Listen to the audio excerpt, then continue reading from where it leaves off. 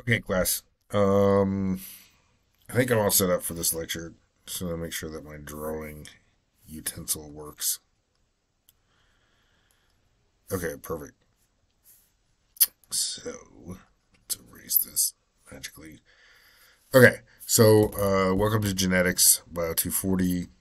Like I said, my Zoom lectures got deleted. Totally on me, but anyway, it is what it is. So I'm going to redo this lecture. And so let's start off by, I like to start off my classes by talking about what exactly we're going to study. So, like if you were taking biology, I would say, well, we're studying bios, which is life, and ology, which is to study. So we're studying life, right? So then I would want you to define what life is. If I was teaching anatomy, which I would never do, I would want to define it as ana means up and tomi means to cut. So anatomy would be to cut up, and that's what I would expect to do in anatomy. So here we're studying genetics, and genetics is the study of the transfer and the regulation, right, of heritable information, which you can read out the slide. But essentially, that means is that what's passed on, right, and how that's regulated. So are your genes turned on or off? How is it inherited from your mother versus your father? And what can influence those genes, whether it's external mutations or epigenetics, which we'll cover in this class as well. So just to remember some definitions here, right? Heredity is basically the similarity between parents and offspring. So if you had a goose and it laid goose eggs, it would have geese babies. It wouldn't have duck babies. Same thing with elephants, dogs, and of course the bushes. Okay. Next slide. So there is variation between heredity, right? Like the bushes don't look identical, the brothers don't look identical. If we look at flowers, they can be the same species but different colors. Humans have, there's at least 3 genes that we know of that control skin color, and that's not including albinism, which is shown here. You got, I mean, we all know there's different colored peppers. You just got to go to the store. There's different banding patterns on the same species of snails, depending on what their heritable variation is. And then again, these are corn snakes, so some of these are amelanistic, melanistic, anarthristic. These are terms just describing missing certain colors, so reds, oranges, or all colors, right? And then you'd have an albino corn snake. So that's what we're talking about. We're talking about heritable information and how that's passed on and how that varies in populations and individuals. All right. So next slide. So there's different levels that geneticists look at things. We have molecular genetics, which is the study of, like what it sounds like, molecular level things, like we're talking DNA and RNA, and that's how we're going to start off this class. So I think for me, and maybe I'm just biased since I have a PhD in molecular and cellular biology and biochemistry, I'm probably biased to molecular. But I think it's easier for me to understand what's going on if I understand it from a molecular level up, rather than, and maybe that makes me a reductionist. It probably does. So a reductionist would be someone that looks at a plane and says, I can understand how that plane works by looking at all its parts. And a holist would be like, well, you're never going to understand how it flies because you don't know how it interacts with the environment. So a plane wouldn't fly unless there was air to have different speeds across its wings, above and below, to give it lift. So anyway, with that said, we're going to start in molecular genetics. But, and And then transmission genetics, which is how things are transmitted. And sometimes we refer to that as classical genetics or Mendelian genetics. So, like if you had two fruit flies and you mated them together, and they had one had white eyes and one had red eyes, what kind of offspring would you get? And what would be the ratios and stuff like that? And hopefully you've already learned this in Bio 181. So a lot of it's going to be review, but we're going to get into some pretty hardcore probability and statistics. So there's going to be some math involved in this as well. And I think that's one reason that people have difficulty. And my battery's about to die, so we're going to plug this in this class is because of the math. And it's pretty math intensive because there's a lot of statistics involved. Where can I plug this? I'm going to pause this for a second so I can find a plug. Where is the cursor? There you are. Okay, sorry about that. So now I have power and my computer is not going to die. It's been quite a week.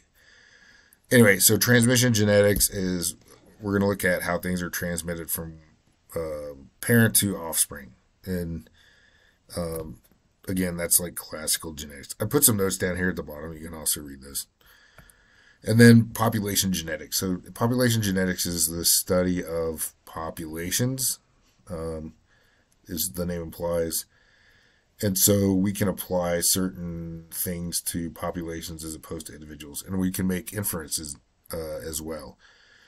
So, and then there's other things that we're going to also go over, which is quantitative genetics, which is a way to sort of quantify things that are hard to quantify. Like we just talked about, there's variation in heredity. So let's say if you're a farmer, you would use quantitative genetics to try to figure out if you bred two big chickens together, would they have big chickens or would it not matter, right?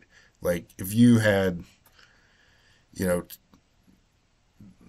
if the data suggested that it didn't matter what size the chicken was because it's just a random chance of what genetics is going to be passed on or the size, or maybe it's just the environment, then you wouldn't really care if your chickens, big chickens bred with big chickens and little chickens bred with little chickens. You just let them all breed and you wouldn't care. But if you want to have bigger eggs, maybe that's heritable variability. So you would breed big chickens with big eggs with other chickens that had big eggs, which probably isn't a good analogy. But anyway, I think you get the drift. Okay, so let's see. And then we'll look at developmental genetics as well. So there's going to be different levels of genetic analysis that we'll do in this class. All right, so we're going to start a little bit about molecular genetics. So hopefully you remember this from 181. So molecular genetics is the DNA and RNA, the code that underlines the genes that produce the proteins that make you what you are. So you guys probably all remember, and this slide is all screwed up because it's all squished down, but you remember that DNA is a double helix, right? And A pairs with T and G pairs with C, hopefully. And only one of those strands is going to be converted into messenger RNA, which is shown here. And then that messenger RNA is going to be converted into a protein. So a lot of this is hopefully going to be reviewed for you. If not, you're going to have some extra studying you need to do to probably go over Campbell's chapter 17. But this is what Francis Crick, was it Watson or Crick? I think it was Watson, actually, who coined the central dogma of molecular biology that says that DNA is turned into RNA and RNA is turned into protein.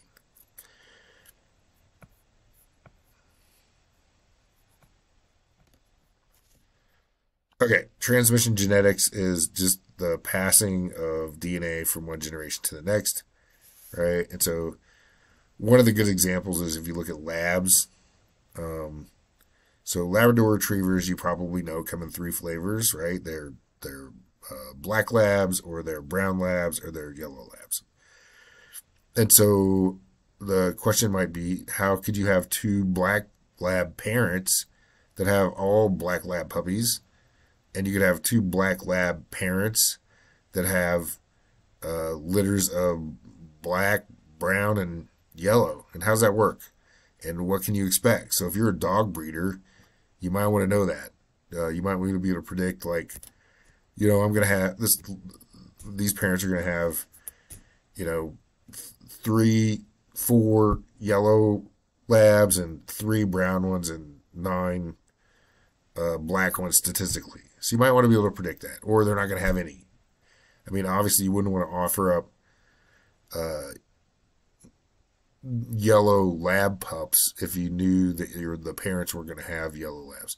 So dog breeders, farmers, things like this are super interested in, and geneticists are interested in, what the statistical outcome of a breeding will occur. And even humans might want to know this. You might want to know, well, I'm a carrier of the cystic fibrosis gene. Should I be concerned? My mate we're going to have kids with, are our kids going to have cystic fibrosis? And there are, jobs that you can do, like genetic counseling too. So you also, pedigrees are an important part of transmission genetics as well. I don't know if you guys know this or not, but the breast cancer gene, the BRCA1 gene, was actually discovered by a nurse who noticed that her family had a high rate of breast cancer. And so she constructed a pedigree which showed the transmission of that gene, the breast cancer gene, from one generation to the other fairly clearly. And she wasn't a geneticist. She just did a pedigree analysis on it. And that's the person who discovered that gene, not the gene itself, but discovered that there was a genetic component to it. All right. So during development, right, your genetic information that's in your DNA, right, like all of your code of life is written in your DNA, and that code is turned into proteins, and we'll remind you how that happens. And then those proteins are turned into cells, and then those cells interact to make, an organ, like the brain, for example.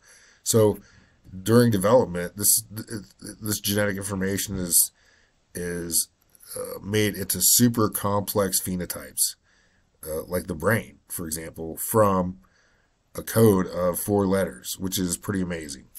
So we're going to look at how this happens, how DNA is made into proteins, and how those proteins form cells, and how those cells form our organ system. I mean, if you think about it, like if you just had a bunch of genetic information and you had all the information you needed to make a human being, even if you had that, how would you tell the cells that are supposed to be a foot to be different than the cells that were supposed to be in your head? And that's a super important question for developmental geneticists. And we know the outcome by doing a bunch of experiments on fruit flies, Drosophila. All right. So there is classical forward genetic analysis where basically you take an organism that you're interested in that you're not going to get a lot of flack from doing weird things to, like fruit flies, for example. Fruit flies are a great genetic tool, and that's Drosophila, and that's why we know a lot about their genetics. they have a very short life cycle, so they can go from larva to mature adult in 5 days and have offspring, so you don't have to wait around a lot. Like if you were experimenting with humans, it might take you, 20 years before you would have your next generation. And that's not a very good model for a geneticist. You want something that's fast breeding, has a lot of offsprings, so that you can get good statistical probability of having one of these mutants. So we're going to talk about how forward genetics works. We're going to talk about things you can do to mutate genes, and specifically what we're going to mutate. So we could tell if we're going to turn an A into a C or a G by what chemical we use. And I'm going to teach you that in this class as well. So classically, you would take some fruit flies, you would feed them some mutagen, and we'll talk about all kinds of different ones. It could be a random mutagen. It could be something that you know that's going to change a purine to a pyrimidine or something like that. And if you don't know what that is, we'll discuss that again in the first lecture. Or you could just expose it to radiation. Just, open some uranium or whatever, x-rays, and just x-ray the hell out of it. And then let it have offspring and see what happens. So in this case, in this example, you have a mutant it's called eyeless. It's not really eyeless. It just has a really small eye. Drosophila geneticists are pretty funny in their nomenclature and how they name things. So you get a mutant that comes out from this radiation or whatever you fed, whatever mutagen you fed it, and then you do a cross with a regular wild type Drosophila. So this is a normal eye. And you find out that all of the offspring have normal eyes, right? So when you do that, you're going to do some backbreeding, and we'll talk about why that happens, because you can purify lines by doing that if you keep crossing it back to the parents, and I'll show you statistically how that happens over the course of the class.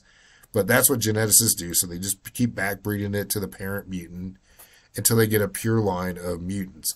And then when they do that, they can look at the difference between the mutant strain DNA and the normal DNA, and they'll come up with a DNA sequence. And we'll talk about how you do this with forward genetic analysis. And then once they find that sequence, they'll map that sequence to a specific chromosome. In this case, the example is Drosophila chromosome number 4. And then these are all centimorgan units that we will use to tell, and I'll show you how to do this as well during the class, how we can map that to a chromosome at a specific location. And hopefully in 181 you learned that locus, which is short for, you guessed it, location, is what the term we use where that particular DNA sequence or gene is located on a chromosome. So that's for genetic analysis. You introduce a mutagen, you get a random mutation, you go fishing on an expedition to figure out where that mutation occurred in the DNA and where that's located on the chromosome. And you can do this with simple crossing techniques, and we're going to learn that. That's in transmission genetics. All right, so we're going to look at how a single cell can become a complex adult, right? I mean, hopefully you guys learned this in 181, but I'll remind you again that when you are a fertilized egg in your mother's womb, you are a single set of genetic instructions, right? So one cell, you have 23 pairs of chromosomes, 46 chromosomes, and that genetic information is going to make you, right? From your mom and your dad. But here's the question is, how do your arms know where to go, right? If the cell has only one set of instructions and all those sets of instructions are passed on to all the other daughter cells, right, through mitosis, then how does it know where to put your eyes or where to put your feet or where to put your toenails, right? And so if you wanted to ask a question, what came first, the chicken or the egg, I 100% would tell you that it's got to be the chicken, because the egg, the single fertilized egg, would not have a direction. It wouldn't know up from down, left from right. It wouldn't know where to put an arm or an eye or an ear or anything. And so it would come out with body parts all over the place. 2 heads, 17 feet. That's because we know from genetics that there are nerve cells that direct the direction of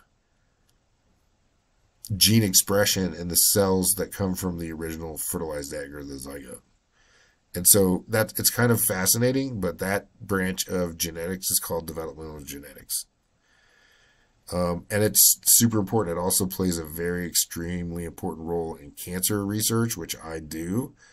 I don't know if you know this or not, but during development, the cells in humans, the cells from the fertilized egg, from the embryo, become implanted and form the placenta. So those cells invade the mom's cells, because they're not her cells, right? They're her biological child cells, invade her placenta and grow into it. So the placenta is only the child cells, and that's how we can use placental cells for embryonic stem cell research. But it's fascinating because that is kind of how cancer progresses. And so there's a lot of research into how this developmental biology or genetics occurs when doing research into cancer treatments and cancer cures. All right. So, and if we look at genetics across species, we can see, and you probably heard this, we share 99% of our DNA with chimpanzees and 95% with gorillas and 50% with C. elegans, which is a 200 plus cell worm.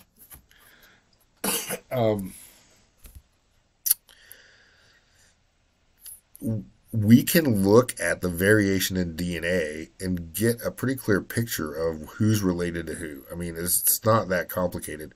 You guys probably know, if you sent your DNA into Ancestry or 23andMe, that they would take your DNA and they would sequence it, or they do something called S&P analysis, and we'll talk about what that is later on. And you might get a hit. Like my wife did it, and she got a hit on someone who was really close to her, right? Like it said that they were cousins.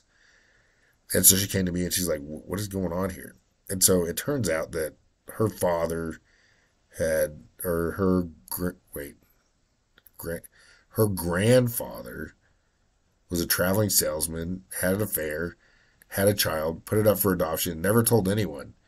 And so she matched with someone in Canada, and it turned out it was her great aunt, not her, a cousin of hers, or sorry, second cousin, I guess. I think they shared 25 or 12.5% DNA or something like that. Anyway, the point is that you know that the closer your DNA is related to someone else, the sequence, the A, G, C's, and T's, the more closely related you are to them. And all of these sites like that do Ancestry and stuff like that, that's what they're looking at, how closely your DNA matches. So we can look at not only just within humans, but we can look across species and see how close our DNA is to, say, frogs or fruit flies or flatworms or whatever. And so at some point, and this is quite fascinating, at some point there is a common ancestor where we shared all of our genetic information and we branched from. And that's really not in dispute. Every living thing uses DNA, and there's a really good evidence that the first life on Earth has the same DNA that every living thing on Earth has. And there's some pretty wild theories of like panspermia, where the Earth was seeded by DNA or organisms by an alien race. Uh, I'm not, I'm not convinced that's true. But there is quite a bit of evidence that we're all related in some way. So in this case, Paris Hilton would be also related to a fruit fly because they share a common ancestor. So they're probably 10 millionth cousins once removed. And I did a lot of research as for my master's and my PhD on the relatedness. I was interested in the relatedness of tortoises, all of the world's land tortoises, and I got into a big fight with some geologists over the data that I generated from my master's thesis. So what I did was I was taking the DNA from all these different tortoises in the Galapagos Islands in South America, and one of the questions is that where did these Galapagos tortoises come from? Because the Galapagos Islands were at this time presumed to be roughly 1 million years old, and so they had to come from somewhere. Like the tortoises can't just swim out there; they would drown or die before they made it.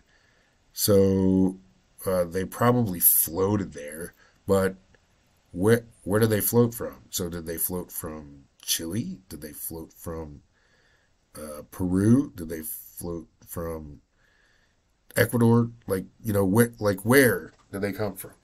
And so I sequenced all the DNA, and just like we know from between humans, the closer the DNA is to two species of the same organism, and they're in a genus called Giacchiloni, the more related they are. So my data showed that there's a tortoise from Chile called Giacchiloni chilensis, and that is the closest living ancestor to the living Galapagos tortoises. So I wrote a paper, published that paper, and that was really not the dispute. But what I did was something called molecular clocking, which not only tells you how they're related, but how long ago they are related. It's kind of like if you looked at Ancestry and you know who's your great great great grandmother based on their percent DNA versus your grandmother or your mother or whatever. And so I got into it with some geologists that told me that the Galapagos Islands were only 1 million years old. And so this is called molecular clocking, and we'll talk about how we do this. I created a molecular clock for tortoises, and that data showed that those tortoises split off 3 million years ago. So I published that data, and I took a lot of flack for that. I had people in lectures at the Ichthyologist and Herpetologist National Conference in New Orleans say this is bullshit and walk out on me. But in the end, I was saved because there's geological evidence that the Galapagos Islands have risen and sank many times over the past 3 to 4 million years.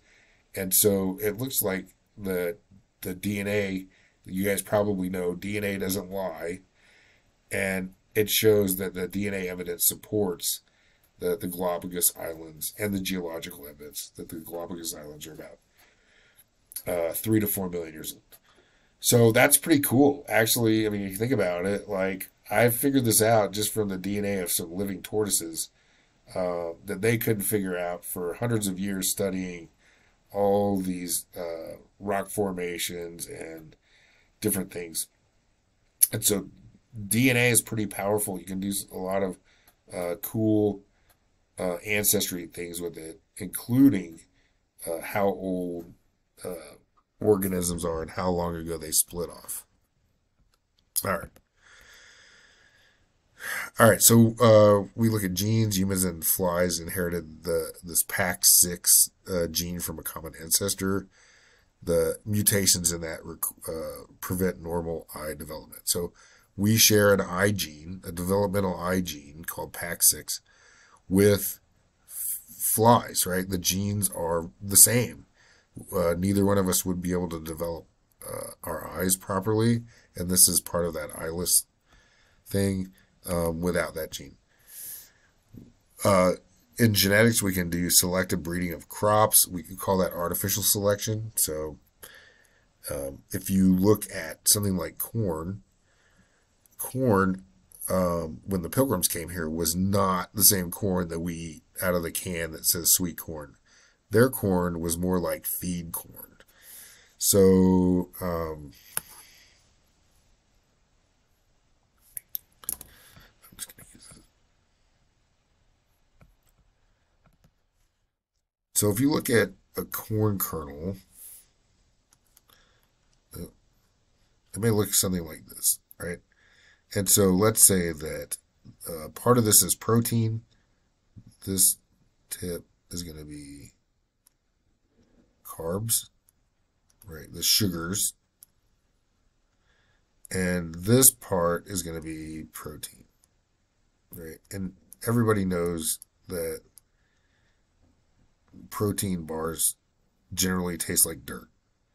So the corn,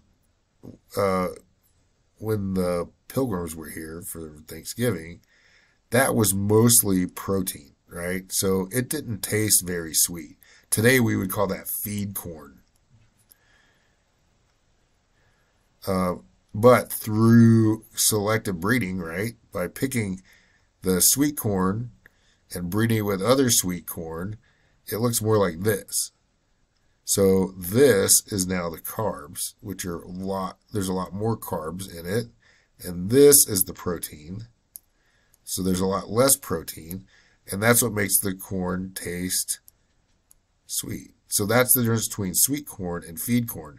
And this came about through selective breeding over the past few hundred years to select the sweetest corn of the crop. Same thing with dogs. All dogs came from wolves, right? So man selectively bred those. Chihuahuas look nothing like wolves. Great Danes look nothing like wolves.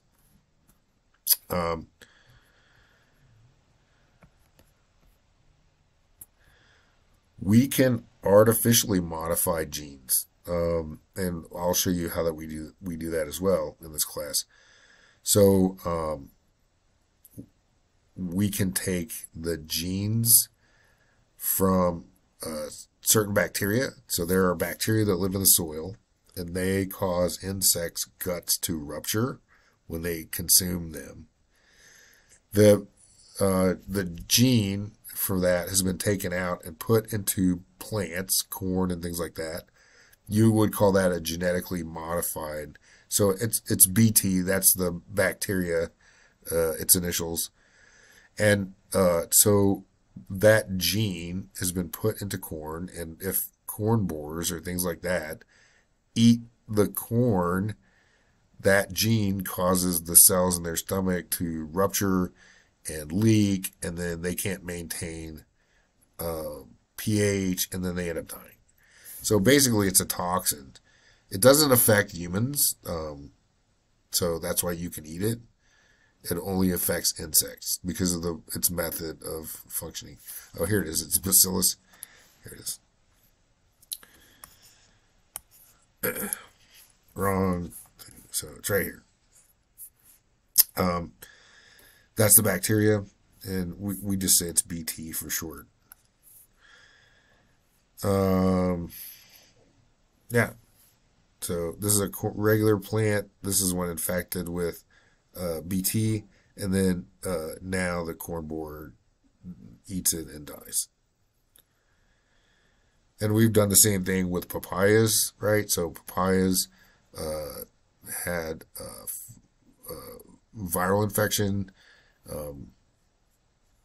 and so genetically modified genes to resist that were introduced into papayas. And so I would guess that there is not a single wild existing papaya on this planet that is not genetically modified.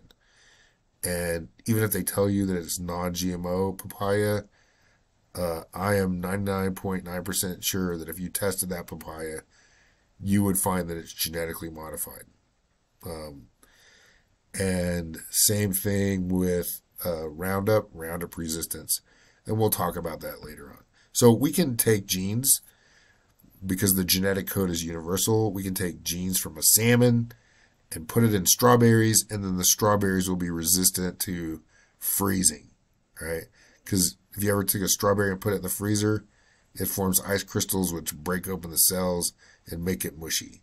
So if you could inhibit the formation of those ice crystals, we do that when we're freezing like embryos and stuff like that. We use special chemicals that inhibit ice crystal formation. This is a naturally occurring thing in salmon, which the FDA is a lot more likely to approve if it's something naturally occurring. Like if you ate salmon, chances are unless you're allergic to salmon, you're not going to have an allergy to a salmon gene in a strawberry. So anyway, that's what they use, is these naturally occurring things to modify. And there's a lot of cool things that have been done with this. We can, back in the day, if you were a diabetic, you needed insulin. The only place to get it was from pigs or cadavers, right? Now, Genentech, which stock symbol is just happens to be DNA. I think that's kind of funny. They were the first ones to introduce a human gene into a bacteria that produced insulin, and they marketed it as Humulin. There are better insulins out there now. As time progressed, like that's one of the experiments that I did at the VA, was looking at different variations of the structure of the protein insulin to see which one is delivered better, which one lasts longer, and so on and so forth, to help people with diabetes. All right. So anyway, we can take any gene out of any organism and put it in any organism, and it will read it just like its own, right? It's not, because every protein is made the same way, which is different than like human language. You couldn't take one language and just put it in another and say, oh, I know what that means, dog. But in genetics, you can, and that's why there's a good, reasonable idea that we have a common ancestor. Okay, so there are many heritable conditions that are medically significant, right? A lot of these are like Huntington's disease. So Huntington's disease is a dominant trait. That means if you have one instance of this gene, that you will get the disease, which is opposed to recessive, where if you have one instance of this gene, remember you guys, you have 2 chromosomes for every trait, every gene, right? One you got from your mom and one you got from your dad. So we're what we call diploid. Hopefully that's just a review. And so if you had one copy of Huntington's, either you got it from your mom or you got it from your dad, you're going to get Huntington's. And if that's true, then you would know that your sisters and your brothers would also get it. Which is different than recessive genes, right? If you have one copy of a recessive gene, like if you had one copy of the recessive breast cancer gene, that wouldn't affect you. You need 2 copies that are defective to increase your risk of breast cancer, which is next on the list, right? So breast cancer, BRCA1 with it, BRCA2. There's lots of genes that we've discovered that are involved in breast cancer. Tay-Sachs disease. This is a disease that causes the lysosome. So hopefully you learned that in 181. A lysosome is what breaks down things in cells. It has the enzymes proteases and lipases and things like that. And so in this disease, the a lipase, an enzyme that breaks down lipids in the lysosome, is not functioning. So the cells get clogged with these fats, and that causes the disease to occur. So it's a pretty nasty disease. It's kind of similar to Alzheimer's. Um, Usually not survivable. Usually these children die a pretty horrible death by the age of 2 or so. And I'm sure that there's lots of videos on the internet about this if you want to research it more. PKU, uh, fetal ketouremia. So this is a disease that's pretty rare, but easily treatable. And I don't know if you know this, but in Arizona and many states, if you have a child, they do test it for some genetic variants. And one of the tests they do here in Arizona is a PKU test. And the reason they do that is because in PKU, you have a mutation in your enzymatic pathway that converts phenylalanine into tyrosine. And because of that, you get a buildup of phenylalanine, which is broken down into a toxic substance. And I'm not going to get into the details of it in the intro, but the easiest way to prevent these terrible toxic side effects of PKU is to simply not feed or allow the baby to ingest phenylalanine. Because if there's no phenylalanine, then it can't get built up or regulate phenylalanine, I should say, because you're going to need some phenylalanine. And then there's polydactyly, which are these things are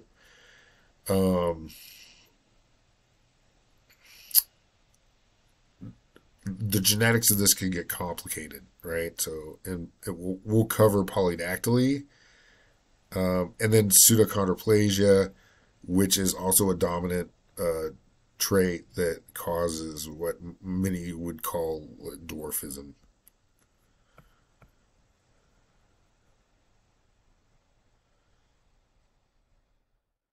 It's kind of interesting. So because it's dominant, right?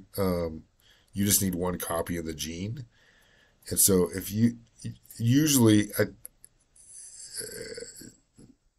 one copy is the most common form of to get pseudochondroplasia.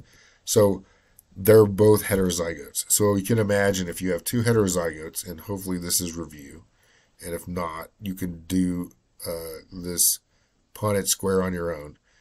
So you have two heterozygotes, right? And they mate. So you have two people with dwarfism, they mate, they're going to have offspring. So the 3 out of 4 chances they're going to have an offspring with pseudochondroplasia, and then 1 out of 4 chance that they would have a normal height offspring, right? A homozygous recessive offspring. There are some documented court cases where parents who have dwarfism didn't want to have a child that had normal height, and so they genetically screened their embryos. They did in vitro fertilization, screened the embryos, and then selectively implanted only embryos that carried the gene for pseudochondroplasia. And the offspring found out about this and not only sued his parents, but sued the doctor that did it and won. So you kind of got to be careful with this messing around genetics at times. All right, where are we?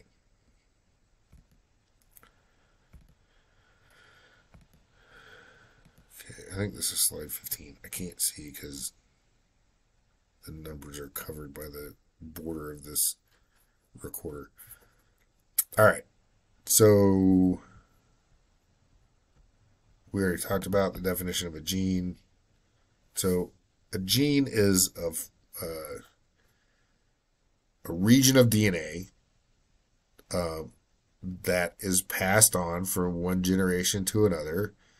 We're going to talk about the parts of a gene, right? But a gene generally codes for a protein. It doesn't have to. You probably learned about transfer RNA or ribosomal RNA in Bio 181 or Intro Bio. And so those code for RNAs, not proteins. They're still considered genes, right? But generally, when we talk about genes, we're talking about a unit of DNA that codes for a product that's a protein, and that protein is going to fold into a certain shape, and that shape is going to dictate its function.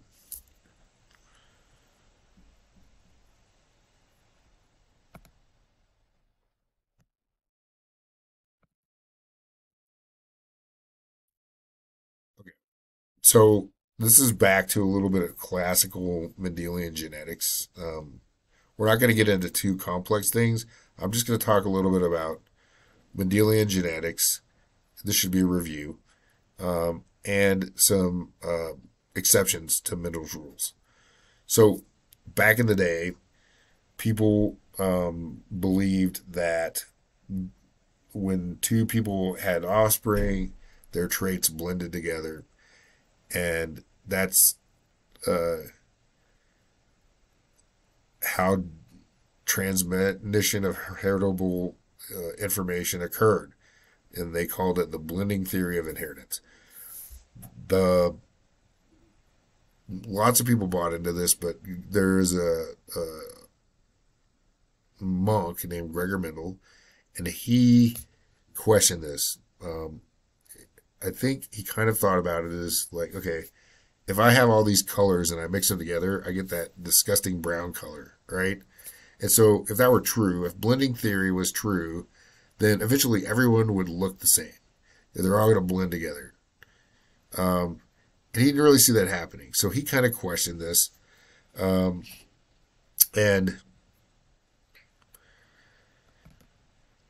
he lived his life. His parents wanted him to be a doctor. He's like, I don't want to do that. So he went to school. He studied biology. He studied math, which made him really good at genetics, right? He's the father of genetics.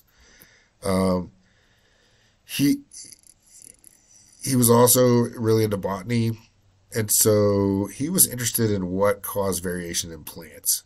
He at some point after he had gone to school, it's in the area, the Czech Republic, and now Austria. He went to the University of Vienna. I'm not going to test you on any of this stuff. I'm just kind of telling a story. So Gregor Mendel, he taught at what's called the Brunn Modern School after he graduated from college, and he lived in a local monastery. And he asked the monks, he's like, "Hey guys, I'm kind of interested in doing this plant breeding experiment. Can I plant some peas in your garden?" And they were like, "Yeah, cool, no problem." So this is the garden, actual photograph of Mendel's garden where he planted the plants. And Mendel was like, I got a problem here because, the wind's blowing around and pollen's going to fly from one plant to another. And so I got to really think about what kind of plant I'm going to use here. And he decided on the pea plant because he knew from his botany that peas have both male and female parts, and not only that, but they're covered. So in nature, unless something really crazy happened, like it got hit by a hurricane, a pea plant would just self-fertilize, right? And it's just happy doing that because it has both male and female parts. And Gregor Mendel knew that he could also mechanically interfere with this, so he could mechanically cross-pollinate plants, but there wouldn't just be pollen flying all over the place because that would be a terribly controlled experiment. And he was a scientist and he knew this. So that's why he picked pea plants. And, this is the 1800s. He didn't do anything special. They had stores back then. You probably watched Little House on the Prairie.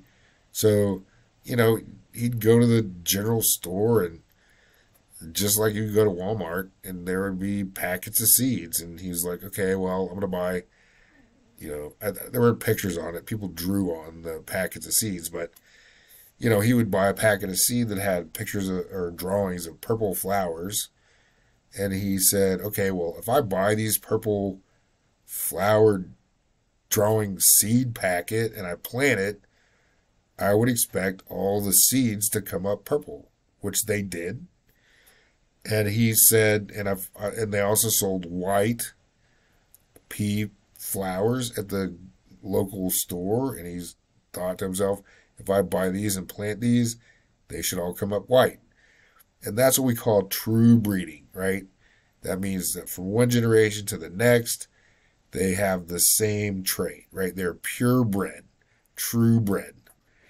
So Mendel did that. He bought some purple flowered pea plants and some white flowered pea plants, and he planted them in his garden. And then he went around and started messing with them. So you could take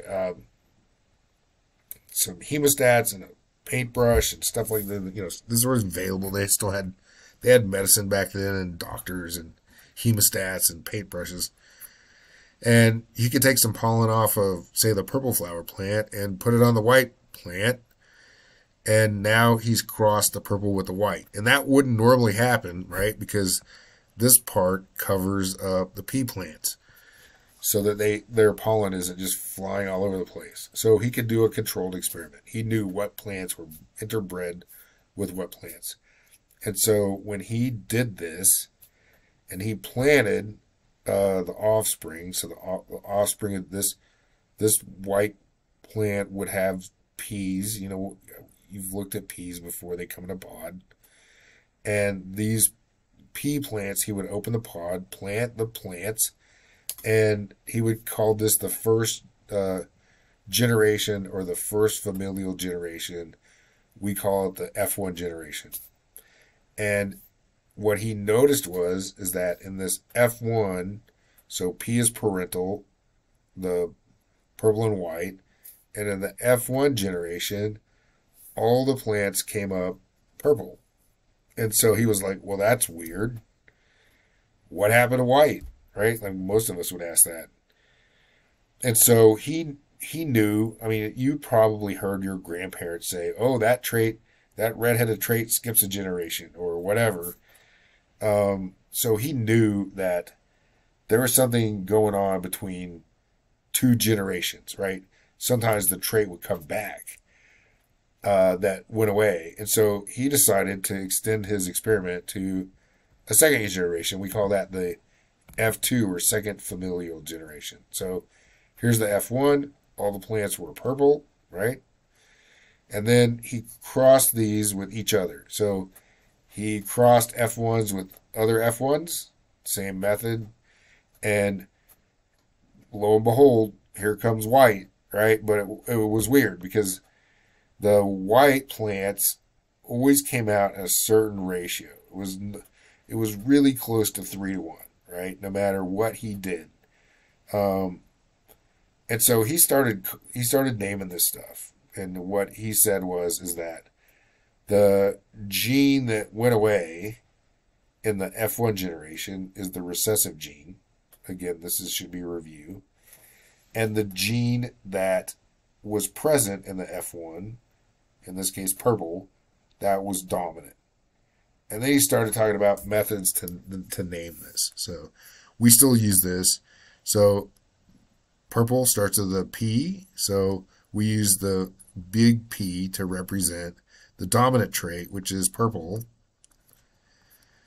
And we use little p, sometimes these are hard to distinguish, for the recessive trait, which is white. So this can get a little confusing, but it's actually better to do it this way than to make it P and W. That is even more confusing. So anyway, I'm not going to spoil this or whatever, but this would be dominant, and this would be recessive. Anyway, so that's what Mendel said. And what turns out is that we have the parental generation. So this is not purple or whatever. This is the parental. You kind of think of it as your grandparents. And then F1 would be your parents. So this is the first generation. And then F2 would be the second generation. So this is you. Then this would be your parents. And this would be your grandparents. All right. So what he noticed is that if he inbred these, right, crossbred them, so sibling to sibling, that in the F2 generation, he always got a 3-to-1 ratio, right? And so in genetics, I'll tell you, all scientists are lazy. That's why scientific notation was invented. So we don't do like 3/4 and 1/4 because you don't really need to write the 4 because you know 3 plus 1 is 4.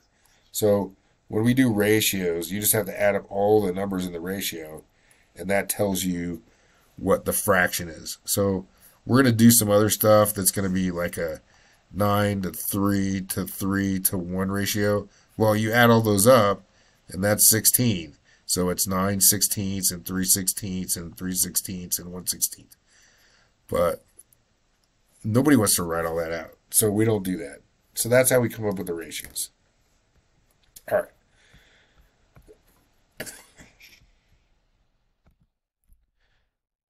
All right. So Mendel didn't stop there. He was like, all right, well, maybe I'm onto something. This is weird.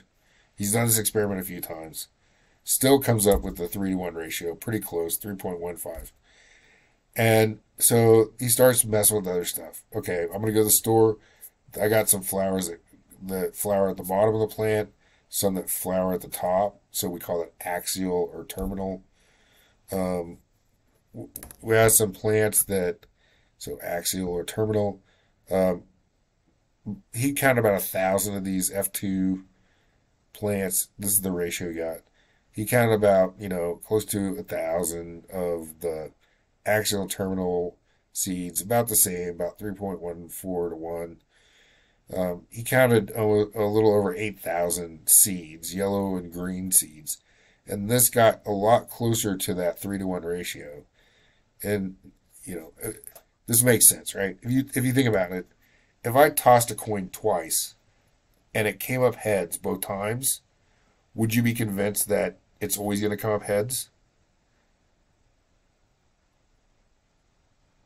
Probably not, right? Because you would think there's a tail and a head. If I tossed the coin 10 times and it came up heads 10 times, that would be a little more sus, right? And if I did it 1,000 times, well, that's just like super highly improbable. So the more you do, the closer it should come to your expected outcome. And we're going to look at this in genetics because it's all about what we expect and what we observe. And that helps us determine the mode of inheritance. So these numbers are important.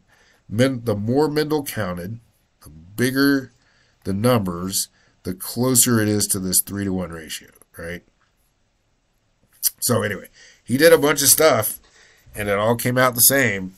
So he's like, I'm on to something. He wrote a paper and it was summarily forgotten and lost.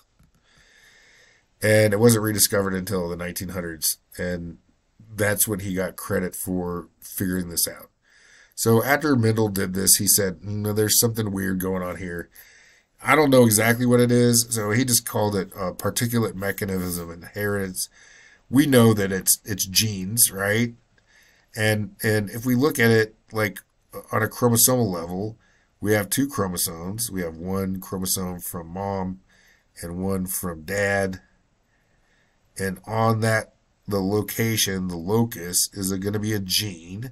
And that, in this case, this gene could be for purple, right? Which means basically the DNA makes a protein that folds into a shape that transmits light in the purple wavelength, if you know anything about science. and that's why it looks purple, right? In this case, this would code for white, which really isn't white. It's more what we call default, right? So if you move into a new house, what color would the walls be? White, right? Because that's the color of the drywall. So if you did nothing, that would be the outcome. You might not know this, but in humans, eye color, everyone's eyes are blue. So if you went and had all the pigment erased out of your eyes, guess what color your eyes would be? Blue. And you can do this if you have like $5,000. Someone will do it for you. So you want to have blue eyes? Run, don't walk, and have all the pigment erased out of your eyes, and you'll have blue eyes. All right, so anyway, I'm going to show you this. So this gene is broken, right? Maybe it has a mutation in here. The protein doesn't fold into the right shape. Maybe it doesn't fold at all. Maybe it gets degraded. Maybe it doesn't even get made. So whatever it is, it's not purple, right? And not purple by default means it is white, right? So when we're writing this out, all we're going to do is use letters to represent these chromosomes. So in the case that we just talked about, the parents, remember he bought the seeds, they're true breeding. So the purple ones are going to have both chromosomes are going to be for purple pigment that's going to make purple. And he went to the store and he bought the white one, right? And remember, white is a broken, it's not purple, its default is white. So he crossed the purple plant to the white plant.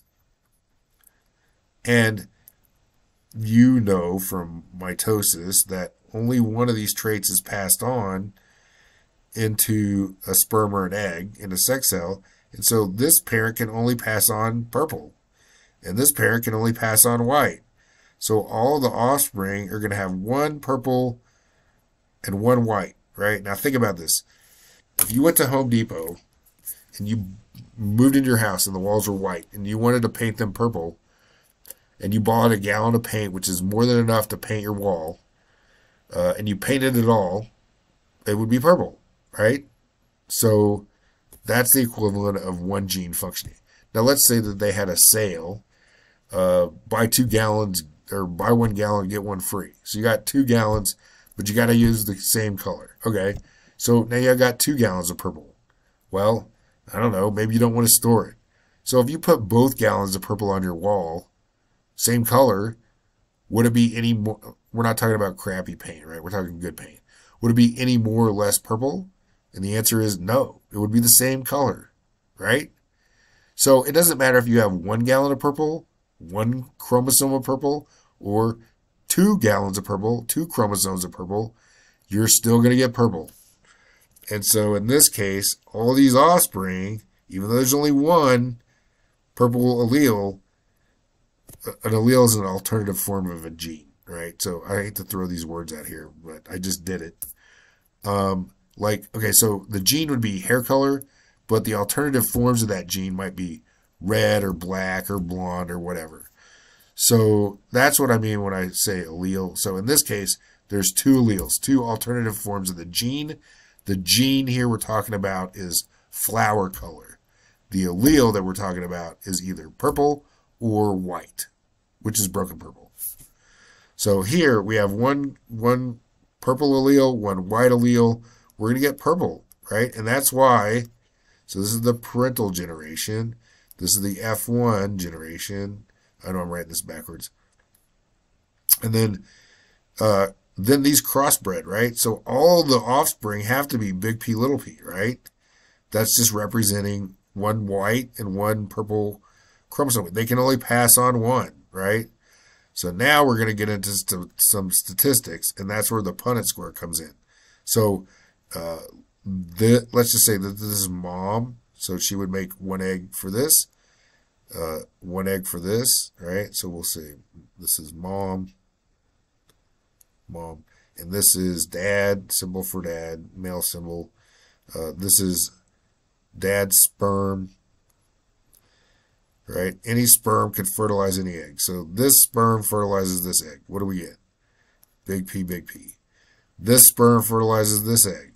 What do we get? Big P, little p. This sperm fertilizes this egg. What do we get? Little p, big P. This sperm fertilizes this egg. What do we get? Little p, little p. Right? So, how many of these are purple? Well, the probability is, just like Mendel predicted, 3/4 will be purple, and 1/4, this one, would be white. This is the F2. And so this is how Mendel came up with this particular mechanism of inheritance, which we now call, these heritable units we now call genes, and I put them in quotations because they're really alleles. But I'll let you use the word gene, even though it drives me nuts.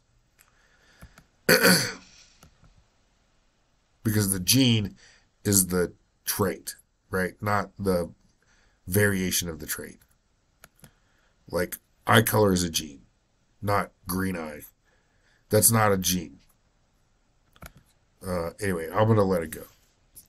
So, all right. So Mendel came up with this hypothesis. He wrote it in this paper. It was lost and forgotten, and then it was rediscovered. So the alternative forms of genes, right, the DNA, right, that's responsible for the inherited characteristics are called alleles. An allele is an alternative form of a gene. So the gene would be eye color. The alleles would be green, blue, brown, hazel, whatever. The gene would be hair color. The alleles would be red, black, blonde, brown, whatever. And so the location is called the locus, right? And it's always at the same position on the same chromosome. There are some weird stuff where chromosome breakages occur, and we'll talk about that when we talk about chromosomal abnormalities. But for the most part, they're in the same location on the same chromosome. So if you were to look at humans, and I don't know this, I'm just making it up, but let's say that the hair color is located on chromosome number 1 at, centimorgan 22 or whatever. Then it would be at the same location from both mom and from dad.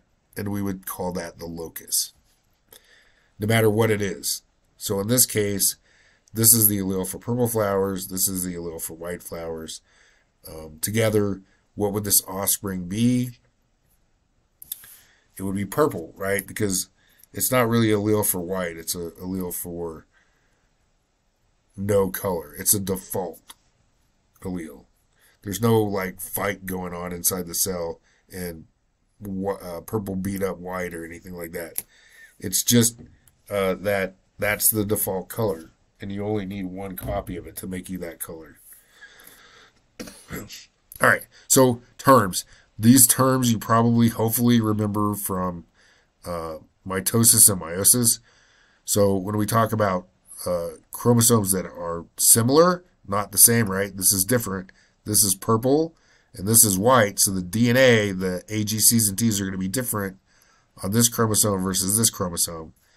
They're called homologous, right, chromosomes. So this would be like a chromosome that you got from mom versus a chromosome that you got from dad, right? One might have blue eyes, the blue eye allele, one might have the brown eye allele, or whatever. Different. They're different.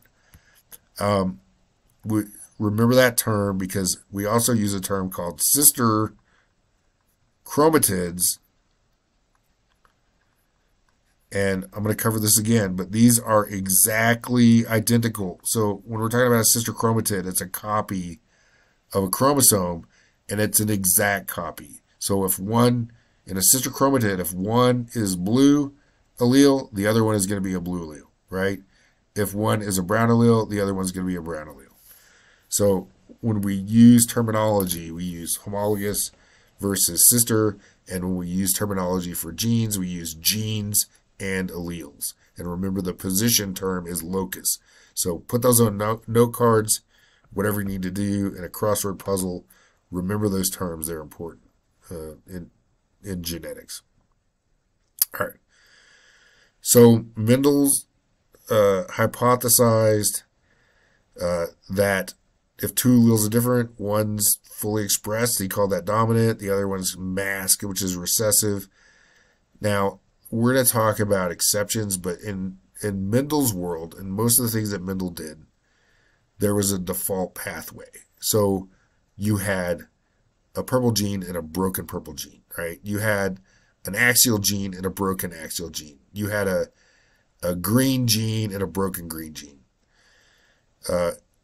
Now, we're going to get into statistics, right? And I wonder if it say that on that slide. Let me back up. Right, so remember we were doing this sperm and egg right here? So there's two that are going to be made, right? So from this parent, there's two eggs, right? So what's the probability that this egg is going to be made? It's 1/2, right? Because it's like a coin. 1/2, 1/2. Heads or tails. Same thing here. So I'm going to do a Punnett square just to show this example, and we'll come back to a Punnett square later. But so basically, we have on one side we have mom, right? And mom is big P, little p. So she's going to make gametes. She's going to make eggs, and there's a 50% chance, 1/2, that she would make the big P egg. And then there's a 50% chance she would make the little p egg. And then again, we could do it on this side for dad because he's also big P, little p. And so there's a 50% chance that dad would make this sperm. 1/2, 50%. And then there's a 50% chance that dad would make the little p sperm. 1/2. Right. And so any sperm has equal probability of fertilizing any egg. This isn't 100% true because the Y chromosome is smaller, so it can swim faster, so there's more of a probability of that happening than not. But for the most case, it's identical, right? Very small flux. Maybe if you had a million offspring, you would see a variation. So it's close enough, we're just going to call it half. Now, there's a 1/2 chance of this being made and a 1/2 chance of this getting made. So if the chances of this sperm fertilizing this egg is the product of the probabilities. 1/2 times 1/2, which is 1/4. So there's a 1/4 chance this offspring is made. Same thing here. 1/2 times 1/2. Again, this is 1/4. Right? 1/2 times 1/2. Again, this is also 1/4. This is also 1/4. So all of these are all 1/4. And this is called the rule of multiplication.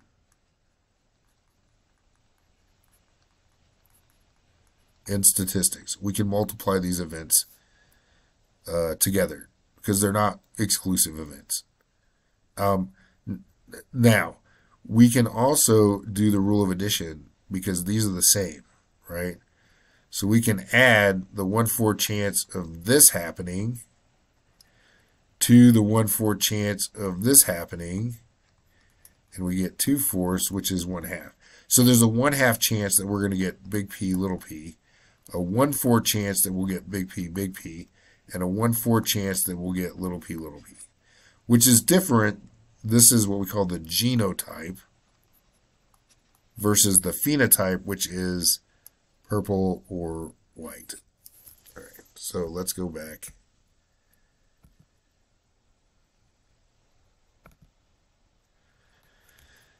And talk about this. So again, just like I showed you, there's a 50% chance that the gamete is going to receive either the dominant or the recessive allele.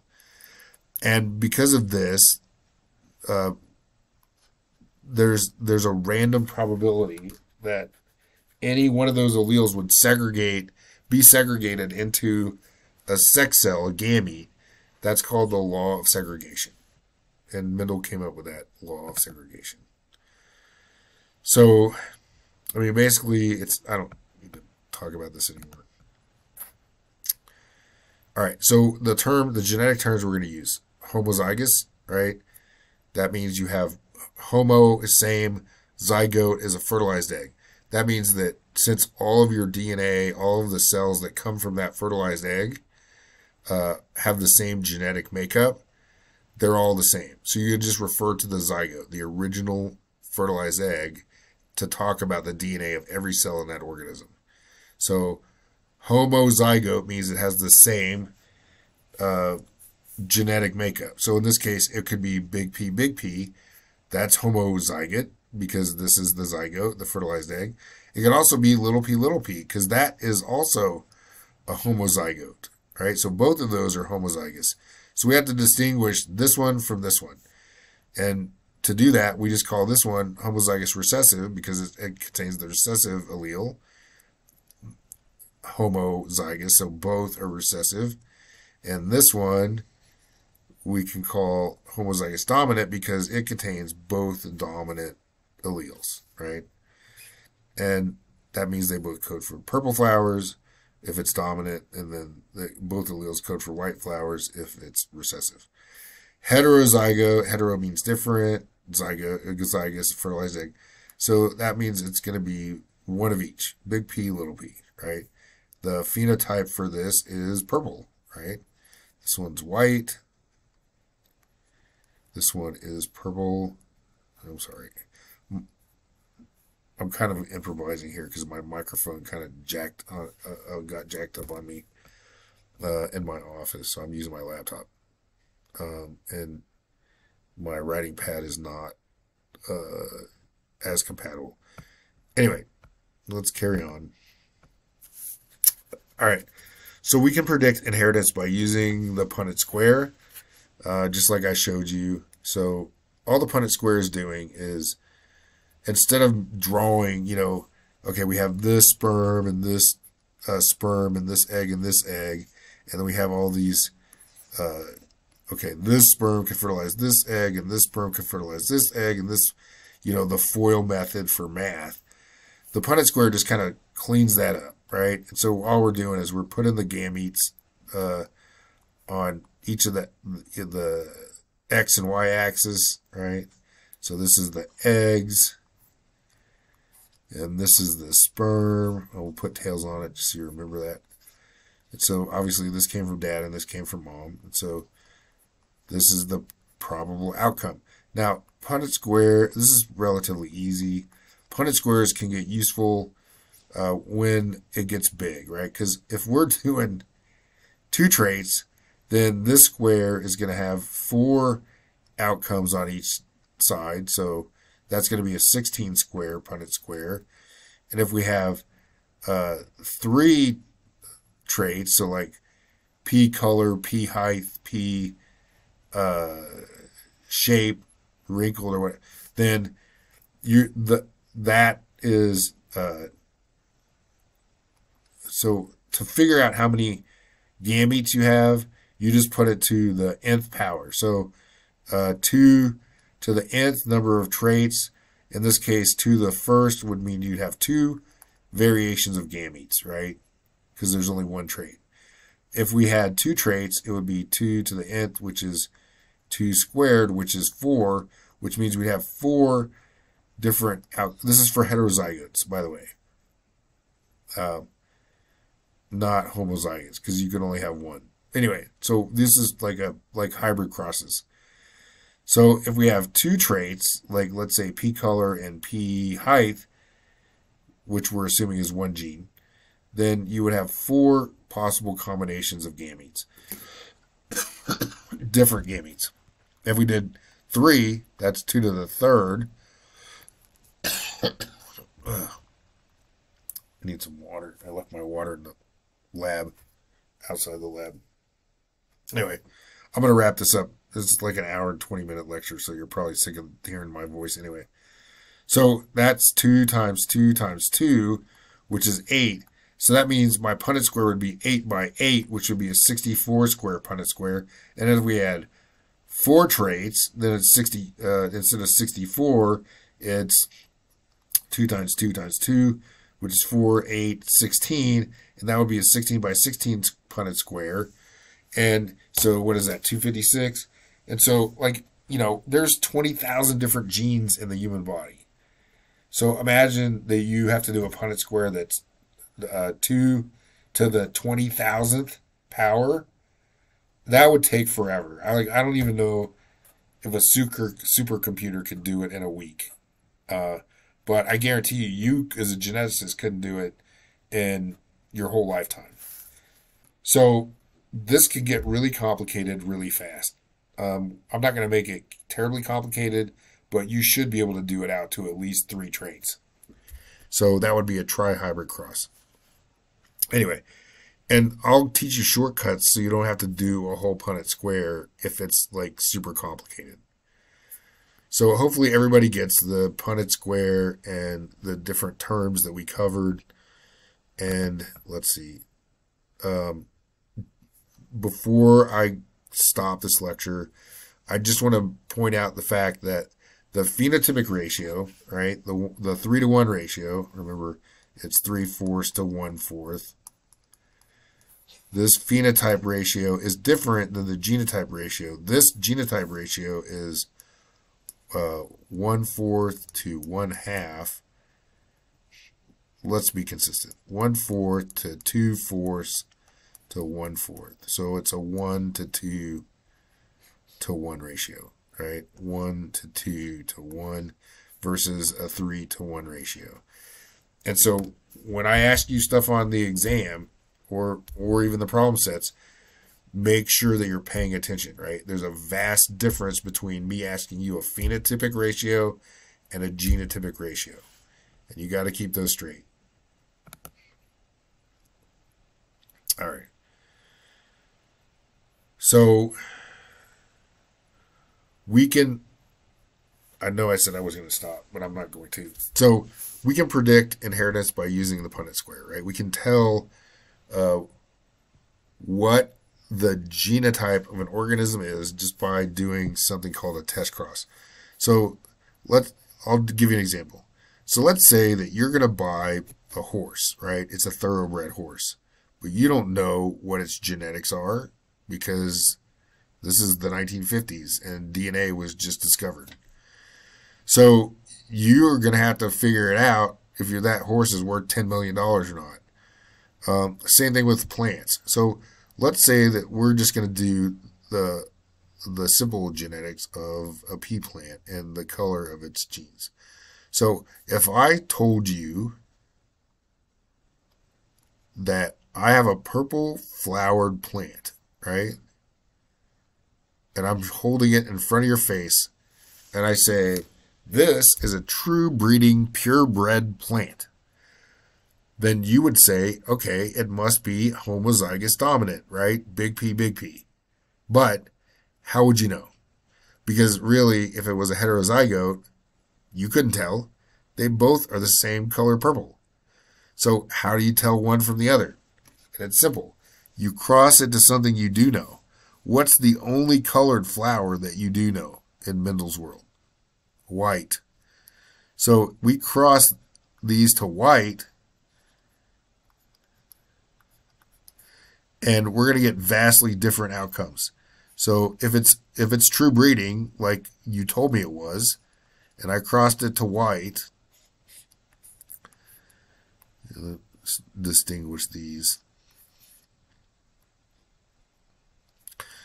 then every one of these would be heterozygote, right? And so when I looked at all the offspring, they would all be purple, right? And I would be like, okay, I trust you. This horse is true breeding.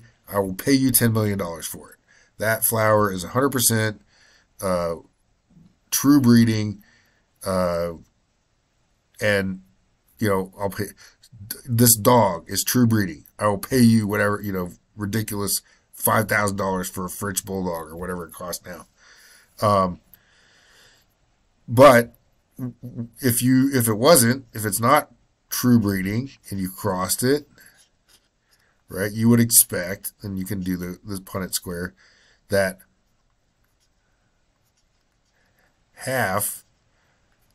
half. So 2 out of 4, right? These two would be purple, and 2 out of 4, these 2 out of 4 would be white.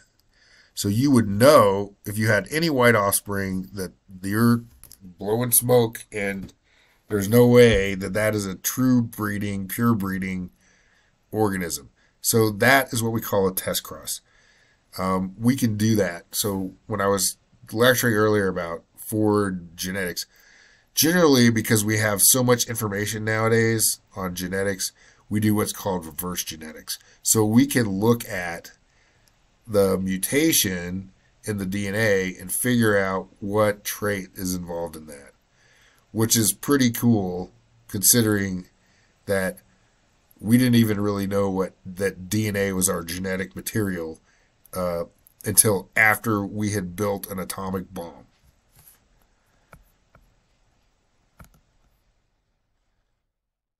All right, so I'm going to stop here because uh, independent assortment has to do with two traits, and I just want to keep it to a single trait at this point. So I'm going to stop the lecture now. I'll post this, and then tomorrow I will continue this lecture, and we'll finish up the independent assortment with multiple crosses. This is called a dihybrid cross because it's actually two traits. In this case, the example is P color. So it's yellow, big Y is true breeding yellow. Little y, keeping with Mendel's thing, is so big Y is yellow, right? Because that's the dominant. And then little y would be green because that's recessive, right? We're keeping with the same capital letter of the first letter of the dominant trait. And then again, we have big R, which, oh, you guessed it, round is dominant. And then little r would be wrinkled. So now we have two genes. We have seed color and we have seed shape. Oops. Shape. All right. And that's where it gets vastly more complicated, and then we get into independent assortment in Mendel's law of independent assortment. So we'll pick that up next time. Have a good night. Thanks for watching. Where is my cursor? Is it gone? Please.